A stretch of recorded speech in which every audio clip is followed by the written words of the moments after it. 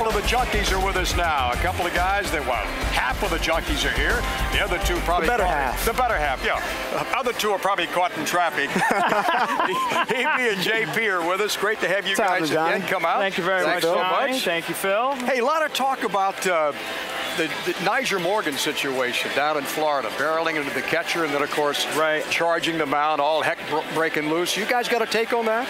Hey, a little bit. I mean, obviously he seems to be a bit of a hothead, but I mean, what are you going to do when they're constantly throwing behind you? You know, it was a disappointing season for him, a guy who's actually kind of struggled behind, at bat, hasn't really been stealing like you would expect him to do, and then I don't know if he's just lost it, but it is kind of something where, sometimes your temper is going to flare when you're getting thrown at. It's a little bizarre, the fact that so many incidents happened in such a short period of time. I actually like that enthusiasm, though, to be honest with you. I like that fight, that toughness, and I was happy that Riggleman supported him, to be honest with you. And I think we saw the ball club, as you see there, exactly what happened. I mean, if somebody throws behind you guys, you're going to charge the mound, probably. Absolutely. Well, maybe not against that big guy. I'm kind of your stature, Johnny. 6'8", yeah. But he got the first shot off. Yeah.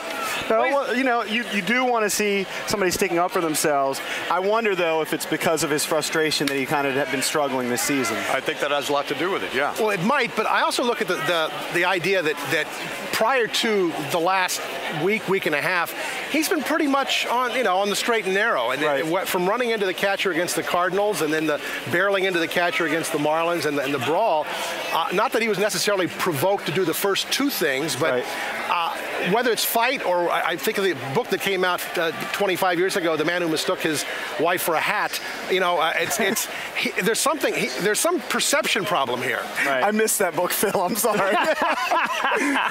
I did too, as a matter of fact. But that was a good one, though. The question is, though, is this going to be enough to sort of make the team want to move on, Johnny? That's my question. Yeah. Is he going to be here next year? Speaking of being here, how about Adam Dunn? Adam Dunn's getting some press. He wants to stay here. Got a take on that? We've talked about it on the show, and Dunn has been on our show a bunch. He's a great guy. Oh, terrific I think he's great for the clubhouse. I don't write the checks, but I'd give him a big fat one and keep him here. Well, didn't we offer Mark Teixeira $180 million a couple years ago? We can't find enough money to give it to Adam Dunn, arguably our second best player on the team? Yeah, I think the idea that they can easily replace his power doesn't make a lot of sense at this point in time. But if they offer him arbitration and he accepts, then he'll be here for one more season. And I guess if they lose him, they get that compensatory pick, which landed them Jordan Zimmerman in the past.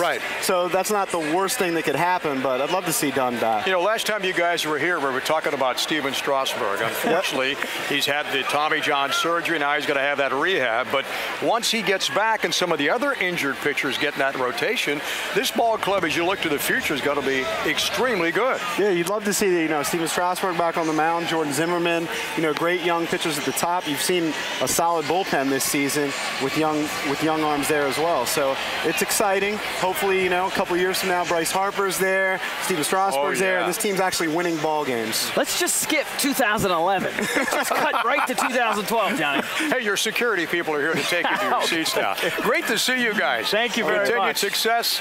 Nobody does it better in the morning than the Junkies. Believe me.